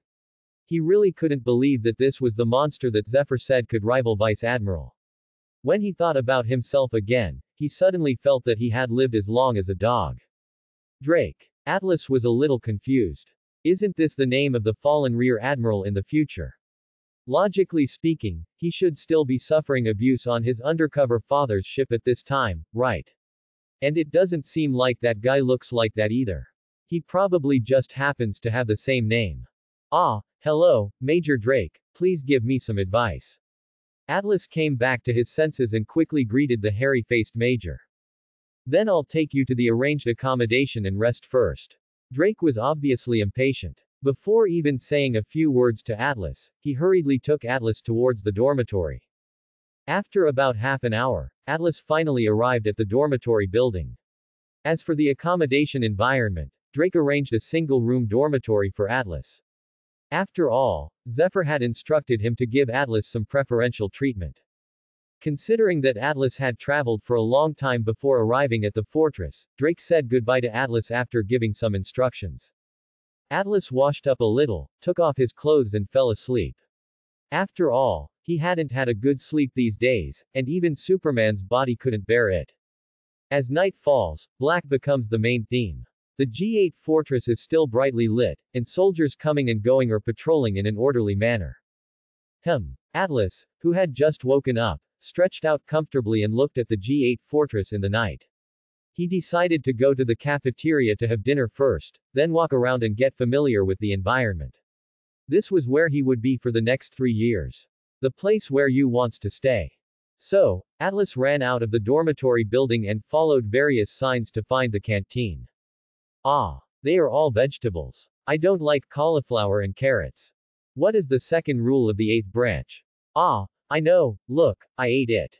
Atlas, who had just walked to the door of the cafeteria, was a little stunned when he heard the conversation between a man and a woman. Logically speaking, there should be no one in the restaurant at this time. But Atlas didn't care. After all, there were strange people in this world, and maybe they just like to eat so late. Thinking of Atlas, I planned to open the door of the restaurant. There was a man and a woman sitting at the dining table. The man had burgundy hair, a thick mustache and a Chinese character face. He was wearing a marine uniform, and the woman had long hair. She is very beautiful, wearing a chef's hat on her head, and looks like a kitchen staff in the canteen, but the two of them look very close. When they saw the door open from the outside, Jonathan and Jessica suddenly looked surprised. The two of them deliberately chose this time to come to the restaurant when no one was around. Hey, Marine over there, are you new here? Do you know the rules of the fortress? Jessica saw that Atlas came in a little strangely, so she asked a little fiercely. Jonathan, who was sitting aside, didn't know what he was thinking about. His eyes kept dripping and he looked at Atlas up and down. My name is Kanos Atlas, a recruit from this headquarters. As for the rules of the fortress. Sorry, I came here on the first day and didn't know, Jonathan Vice Admiral. Atlas was a little confused. Major Drake had never told him what the rules were in G8 Fortress. As for why he recognized Jonathan at once, it wasn't that Atlas had seen him before, but the epaulets on Jonathan's coat of justice told him. Jonathan was probably the only commander in the entire fortress with the rank of Vice Admiral. First, wash your hands before eating. Second, there must be no leftovers. Third, don't talk about work during meals. Fourth, you must brush your teeth after meals. Boy, you haven't washed your hands yet. Jonathan on the side was somewhat complimentary. Yes. Atlas responded loudly, and then went straight to the sink in the kitchen. He was still a person who followed the Romans. Since he came to the G8 fortress, he had to abide by the rules of the fortress. Miss Chef, could you please help me prepare a sumptuous dinner? After washing his hands, Atlas said with some grit. After all, his stomach was already protesting strongly. As for whether he would offend this lady who seemed to be untouchable, Atlas couldn't care so much, although she seemed to be either Jonathan's girlfriend or his wife.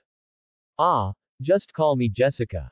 As for the food, sit down and wait, and I will prepare it for you. Fortunately, this female chef named Jessica is more considerate and not as violent as she appears. At least as a chef, she is undoubtedly very qualified, which makes Atlas he took a long breath. These are really unpleasant vegetables. Jonathan on the side couldn't help but frowned and complained when he saw Jessica leaving, but he kept moving his hands and ate all the vegetables on the plate in a few clicks. Obviously, he had no intention of the fortress that Jessica had planned. The rules are also followed diligently. Vice Admiral Jonathan, I want to take over the mission tomorrow and start killing pirates. Atlas sat down across from Jonathan. Seeing that dinner was settled, Atlas couldn't help but have ideas about the next graduation trial. Now, what is the third rule of the branch? Boy. Jonathan did not answer Atlas's question, but instead asked about the fortress rules that had just been displayed. Atlas raised his eyebrows when he heard this, then fell silent and waited quietly for dinner. After having enough wine and food. Let's go, kid, come to a place with me. Seeing Atlas sweeping away the food on the table like a whirlwind, Jonathan stood up and motioned for Atlas to follow him. So, Atlas watched as Jonathan took out fishing rods from the office, then ran to a corner of the fortress to catch fish. I'm sorry, I only have one fishing rod here, don't you mind? Jonathan looked at Atlas with empty hands, scratched his head and smiled. Hey. Jonathan, Vice Admiral, you don't look embarrassed like this. Atlas couldn't help but complain in his heart, but what came out of his mouth was completely different.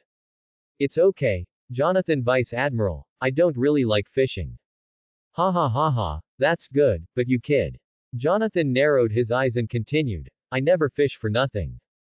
About my mission. Atlas didn't understand what Jonathan meant, but he still picked up the question he had just interrupted in the restaurant. Well, let's go find Drake tomorrow. What a hot-tempered brat. The first half of the Grand Line is a place called Paradise. A somewhat awkward pirate ship was swaying on the sea. The broken hull seemed to tell the story of the fierce battles it had experienced before.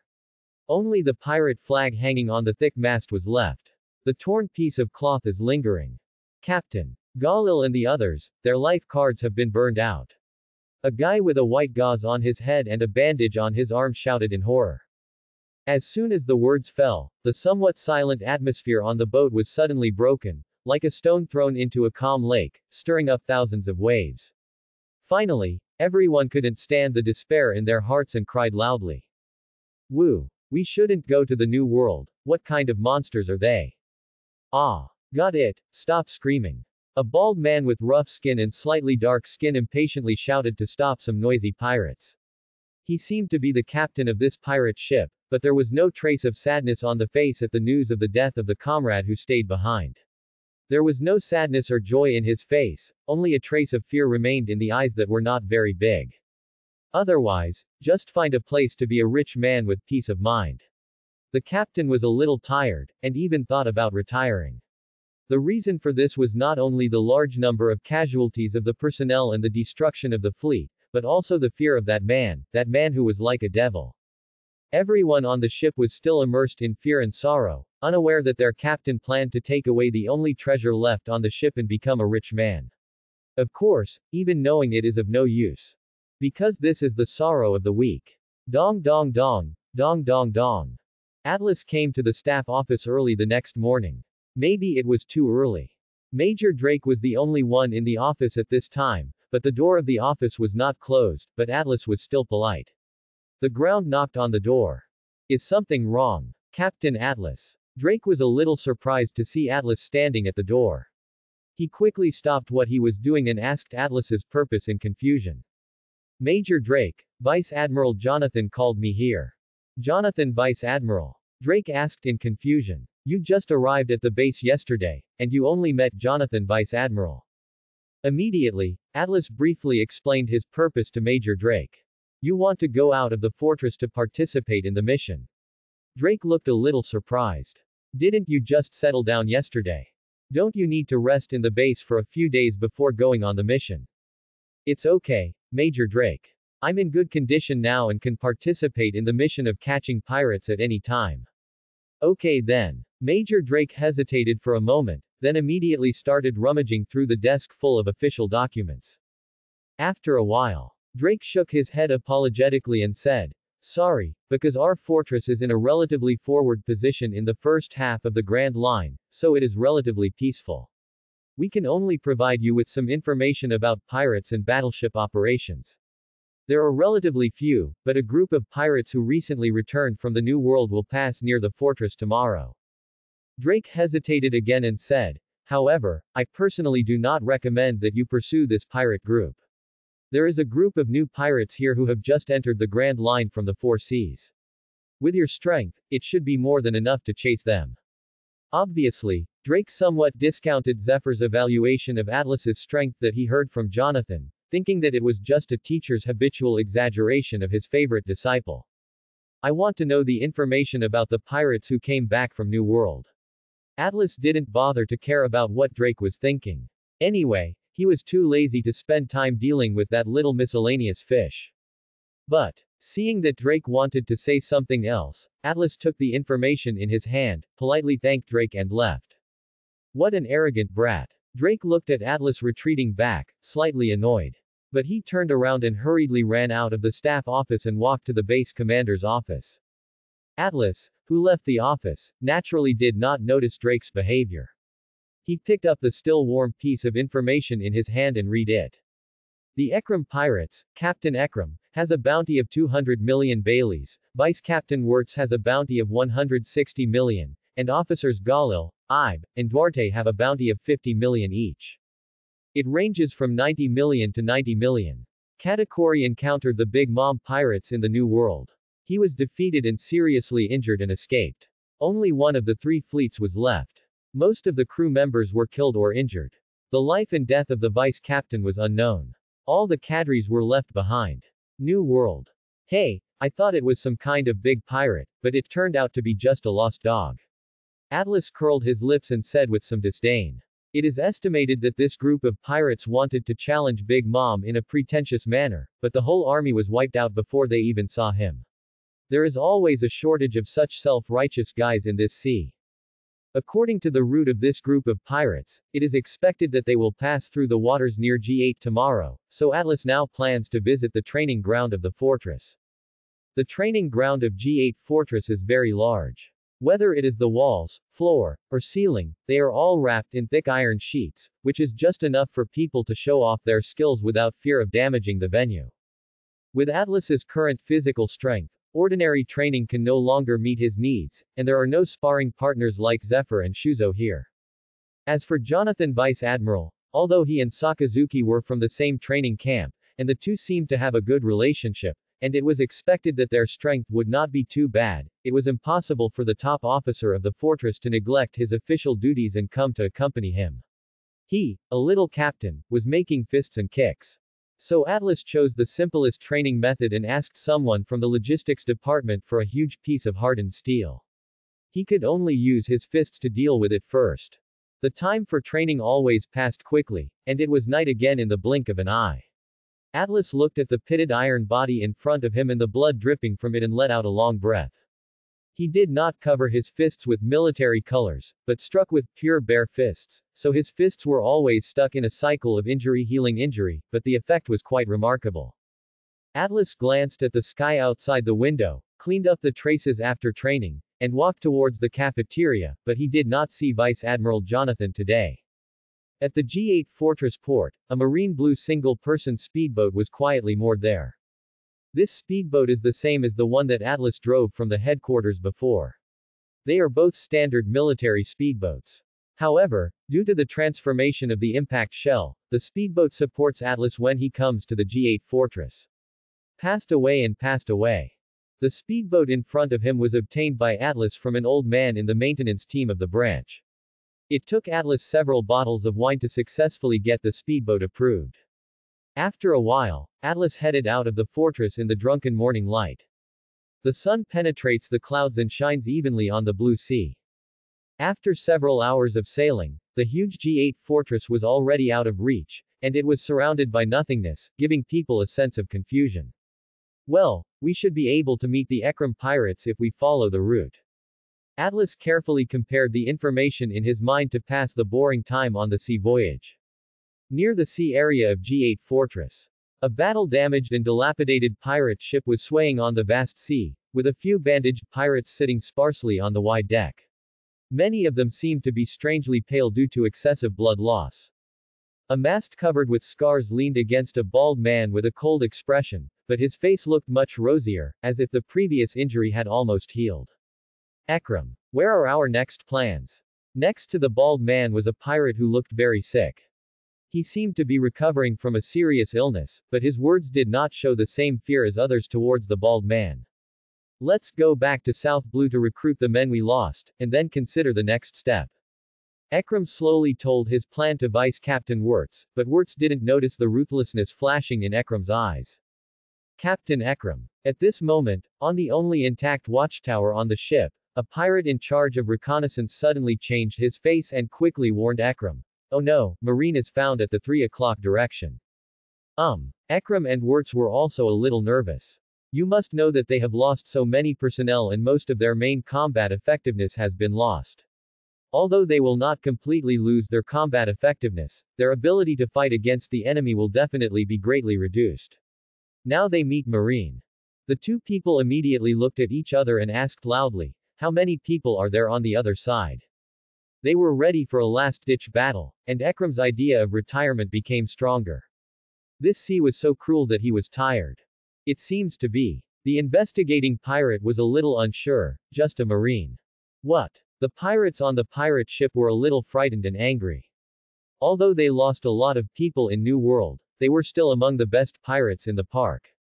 Just sending a marine to chase them would be a bit despising them. Children. Get the boat over to Lousy. Kill that guy for Lousy. Ekram opened his mouth cruelly, with a cruel look in his eyes, as if he wanted to vent his recent dissatisfaction on the incoming marine. At this time, Atlas also discovered the broken ship of the Ekram pirates, and immediately stood up from the speedboat. Moonwalk. There seemed to be invisible stairs in the air. Atlas slowly climbed up the stairs and looked down at the panicked pirates on the deck. Why panic? It's just moonwalk. Ekram shouted. As a pirate who has arrived in the new world, he will naturally not be intimidated by the mere Marine 6 styles. At most, he will be wary of the young Marine in front of him. Although monsters are everywhere in the new world, it is still relatively rare for Marines to moonwalk in the park. What's more, this guy only has the rank of captain, so he may be a monster secretly cultivated within Marine. Hey! That little Marine over there, lousy as Ekram with a bounty of 200 million belly. Ekram obviously flinched, hoping that his huge bounty would scare Atlas away, but he obviously misjudged the situation. The higher his bounty, the more excited Atlas became. I know, it's just a lost dog. As soon as he finished speaking, before Ekram could get angry, Atlas had already touched third-generation Kidetsu on his waist. Yidaliu Shinglo. Countless huge slashes were directed towards the pirate ship below like falling meteors. The expressions of a large number of pirates were suddenly frozen in shock at the last moment.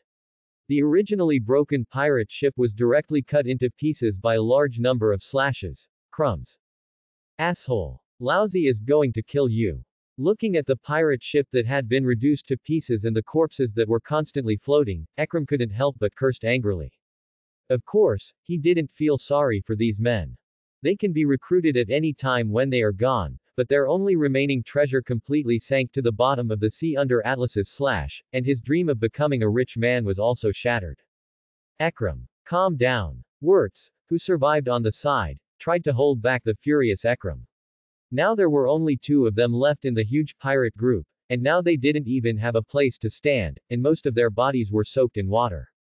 Fortunately, the only thing is that neither of them have fruit abilities.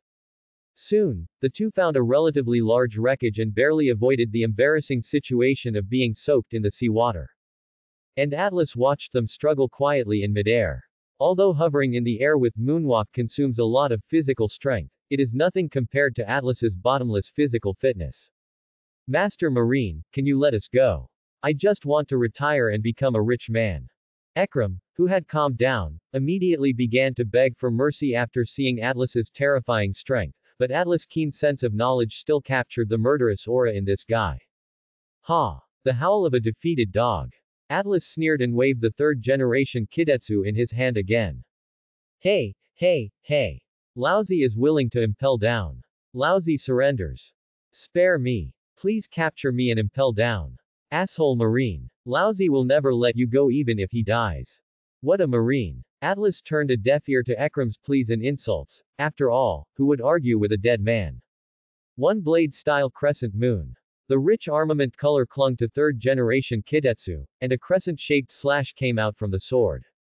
Aha! Soon, a line of blood slowly appeared on the bodies of Ekram and Wirtz. The huge slashing power continued unabated and slashed backwards. The scarlet seawater was immediately cut in half. The sea breeze is gentle. Their bodies were suddenly broken along the blood line. Their upper bodies were lying on the sea surface, and their lower bodies were sitting cross-legged on the wreckage. From a distance, it looks like a lost dog. Scattered shipwrecks floated on the sea, the blue water was stained scarlet with blood, and there were mutilated corpses everywhere. From time to time, there were 1 or 2 vultures hovering in the sky, waiting for today's lunch. Atlas took a look at the tragic environment around him, and scanned the battlefield over and over again. He would not let a single person survive, and he would do his best to eliminate evil. The ride back was peaceful. After sailing for about a day, Atlas returned to the port of G8 Fortress on a refreshing morning in the gentle sea breeze. Atlas first went to the staff office to report to Major Drake on the specific situation of the battle, and then went to the cafeteria for a hearty meal. He had been eating dry food for the past 2 days, and Atlas felt as if the bird was about to fade out of his mouth. What? You destroyed the entire Ekram pirates alone. At the staff office, Drake's roar came from the office. He was already prepared to receive the news of Atlas's death. Yesterday, he was still complaining that everyone was so willful. Even Jonathan Vice Admiral did not object. Atlas's mission, he didn't expect Atlas to give him a surprise today. Well, don't make such a fuss. Atlas picked his ears and said nonchalantly. He is just a loser, and the bounty is too unworthy of the name. I guess this guy Ekram did a lot of burning, killing and looting. Come on, please tell me the details of your battle in detail. Drake calmed down a little, sat back on the office chair, suppressed the excitement in his heart, and asked Atlas in a gentle manner. Now Drake has completely believed Zephyr's evaluation of Atlas. Just kidding, that was a big pirate with a bounty of 200 million, and there were other pirates with varying bounties. The young man in front of him was destroyed by himself. Even if it's a fight, it's amazing. As for the suspicion that Atlas lied about his military exploits, are you kidding me? He is just a living resource for Marine's intelligence agency. It is impossible for such a large pirate group to disappear out of thin air.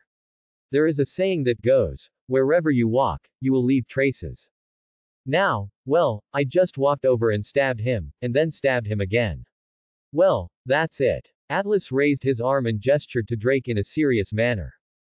Huh. It's gone. Drake, who was about to listen to Atlas's tirade, couldn't help but was speechless. He even took off his pants. Can you show me this? Okay, it's okay. I'm going to report to Vice Admiral Jonathan. You can leave first. Drake looked at Atlas's calm face and was filled with disgusting words. He didn't know where to vomit. After coming out of Drake's office, Atlas went back to his dormitory, took a shower, and rushed to the cafeteria. I don't know if it was because it was meal time and there were a lot of people coming and going in the cafeteria, so Atlas queued up. It had been a little long, and by the time Atlas had prepared his meal and was about to find a seat to sit down. Holy shit, is that the kid? How young? As expected of someone who came out of our elite training camp. How terribly excessive. The noisy discussions continued to penetrate into Atlas's ears.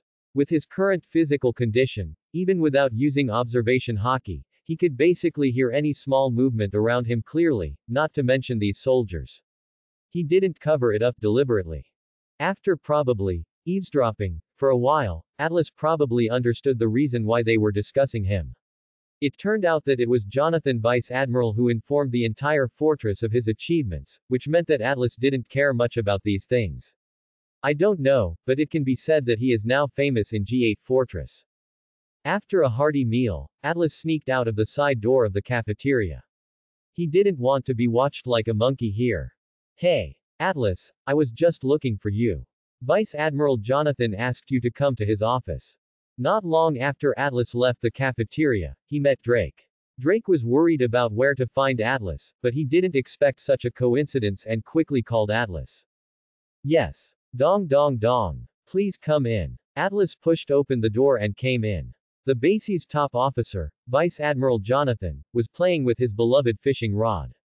When Atlas came in, he gently put the fishing rod aside and crossed his fingers with his hands. On the desk. Well, he is indeed the monster Mr. Zephyr calls him. The big pirate with 200 million belly was easily defeated. Jonathan said in a tepid tone. It can be said that Jonathan belongs to the kind of Buddhist generals, but he is definitely not the fishing-like Buddhist type of Porosalino, but has everything in his hands. That kind of wisdom and composure. But what is strange is that this kind of person is actually close friends with radicals like Sakazuki. From this, it can be seen that this ordinary Mr. Vice Admiral is definitely the kind of person who shows off his appearance. It's just luck, and that guy is also a parallel importer. Atlas said modestly. Now, don't be humble. I'll assign you a mission. Jonathan waved his hand. Just kidding. The reward of 200 million belly cannot be underestimated no matter how low it is, not to mention that guy is from the New World, even if it's just a pathetic loser. What mission? As soon as he heard that there was another mission to do, Atlas' expression suddenly became serious. There are several pirate groups that have been hanging around Alabasta recently, so I hope you will go and take a look at the situation. Alabasta. This seems to be outside the jurisdiction of our fortress, right? Atlas raised an eyebrow. Ah, indeed, but the branch in charge of that sea area has sent us a message asking for help. I can't just sit back and watch. And this matter may involve Shichibukai. There was a meaningful look in Jonathan's eyes, but his face was calm and unpredictable. Shichibukai. That sand crocodile. Atlas was a little surprised. The first thing Atlas thought of about the Shichibukai related to Alabasta was the crocodile guy, but he didn't expect him to take Pluton's mind so quickly. Ah, how do you know? That guy disappeared after being taught a lesson by Whitebeard. I didn't expect to hear information about him again in Alabasta. I just don't know what this guy wants to do. Go and deal with those gangs of pirates and see what Crocodile is planning. Okay, I promise to complete the task. Thanks for watching. Please subscribe and support my channel.